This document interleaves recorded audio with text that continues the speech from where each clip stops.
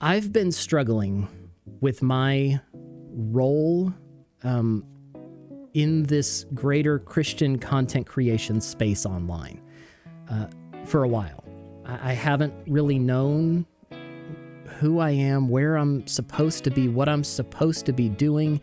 I mentioned this some and received a lot of encouragement from people, and that was great. I wasn't discouraged. I was happy and whatever. I love doing this, but I was restless. I felt like I was supposed to be doing more. And so, like I did before my first stream back in 2019, I made it a matter of prayer. And I said, I gotta know, God, if I'm supposed to be doing something different, or if I'm not supposed to be doing this at all, I need to know, because I feel weird. I feel out of place. I feel restless. So in January, my local church, we started a 21-day fast, as many churches do, and we often do in January. We did a 21-day fast, really, praying for revival and personal revival, corporate revival, those kind of things. And it was great, and there was a lot of success in the church, and people really growing close to the Lord in a time of prayer and fasting. But my focus for those 21 days was, Lord, I need clarity in my calling in this Christian content creation space. That's a lot of C's. And after 21 days, I had an answer, but I wasn't satisfied with the answer. I got an unsatisfying answer. I don't know if y'all have ever had that experience where you pray and seek the Lord and God answers, but it's unsatisfying. Well, that's the kind of answer that I got. I was like, okay, well, and I'll tell you what that was in a minute, but I was like, that doesn't really help me. So I extended my own personal fast for the full month of January.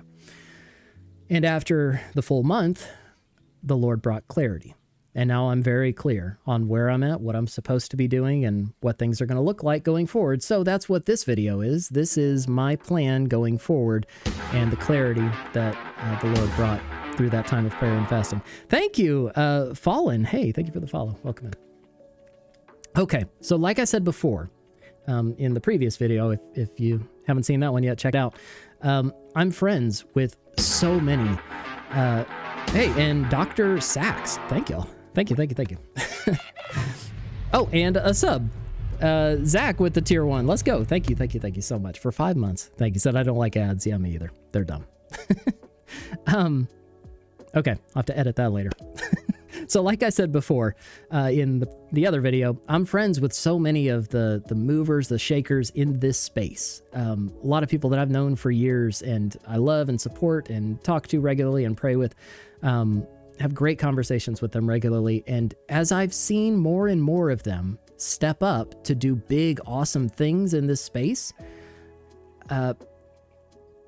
all in the name of ministering to gamers online, that's what had me questioning my call, my role, what I'm supposed to be doing. Fallen, thank you for the sub. That had me questioning my calling, because as I'm seeing all these awesome people, movers and shakers, step up and do all these huge, awesome things, and I'm awesome. I'm excited for them. I'm supporting them. But like, then I look at myself and I'm like, well, am I supposed to be doing something like that too? Should I be doing those kind of things? Is that what the Lord is leading me to do? And that's what made me start feeling so restless.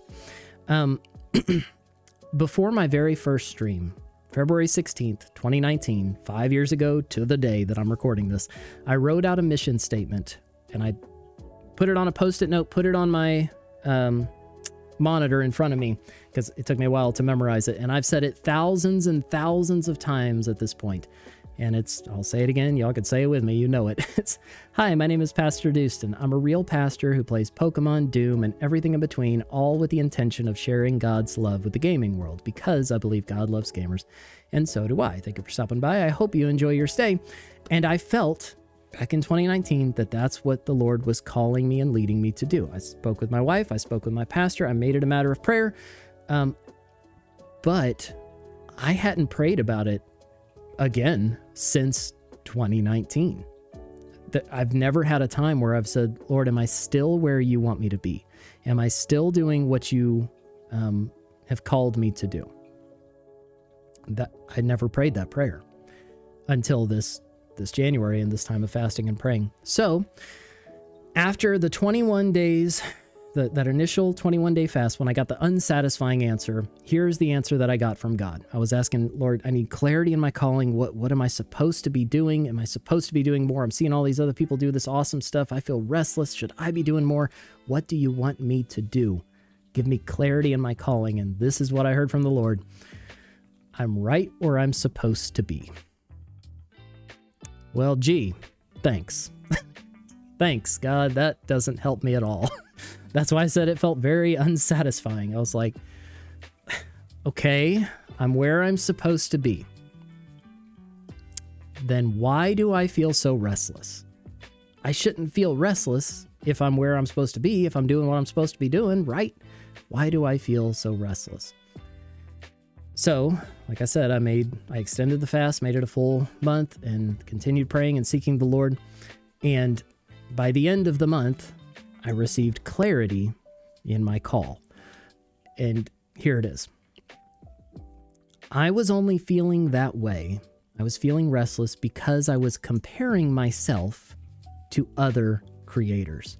God is raising people up in this Christian creator space, and it's awesome to see. It's awesome. People are doing huge things, making big moves. Remember what I said at the end of the last video? I'm not against anyone. Even though everything I said, I'm not against them. I love them. I support them. I love seeing it. They're making big moves. Praise God for it. That's huge. I want to see more and more of that. I'm so thankful for that. But the mistake that I made was I was looking at the moves that they were making and assuming that I'm supposed to be making similar moves. But if I did, then I'd be stepping out from the call of God on my life and taking matters into my own hand. God hasn't told me to do any of that. So if I did that because I felt like I was supposed to because everyone else is, then I'd just be out on my own doing my own thing, not doing what the Lord wants me to do. So here's what I'm not doing. Here's what I'm not doing. I'm not a digital pastor. That should be clear from the previous video. Not a digital pastor. I'm not starting an online church. I'm not a digital missionary. I'm not anything like that. Okay, that's not what I'm doing. Here's what I am, and here's what I'll continue to be doing until God directs me otherwise. I am simply a Christian in digital space. That's it. I am a Christian in digital space. That is my calling. That is the clarity that I received. I am simply a Christian in digital space. So my mission statement remains accurate, and it will be for the foreseeable future. It's what it's always been. My name's PastorDoostyn. I'm a real pastor who plays Pokemon, Doom, everything in between, all with the intention of sharing God's love with the gaming world, because I believe God loves gamers, and so do I. But what about your content? I hear you saying you do Bible study, you do prayer, you're sharing the gospel with people, all that kind of stuff. Isn't that the type of content that a digital pastor would produce? I'd say no, not necessarily. I mean, yeah, they sure could, but no, not necessarily. Every Christian should love reading and studying the Word of God. Every Christian should enjoy praying with and for others. Every Christian should be eager to share the gospel. I'm just being a Christian in digital space. Yes, I happen to be a pastor at my local church. So while I may be a pastor here and my online alias may be PastorDoostyn, I'm just simply your brother in Christ. I'm just living out my Christian life here in digital space, loving gamers just like you. That's it. And that's what I'm going to continue doing. I don't know how long. Maybe another 5 years. We'll see. I'll just have to make sure that I don't go another 5 years without praying about it, because that's what got me to this point in the first place. So that's the clarity. That's what I'm going to be doing. And if you want to know more about why I say that I'm a pastor, but not your pastor, then you can click here for the other video that I just recorded.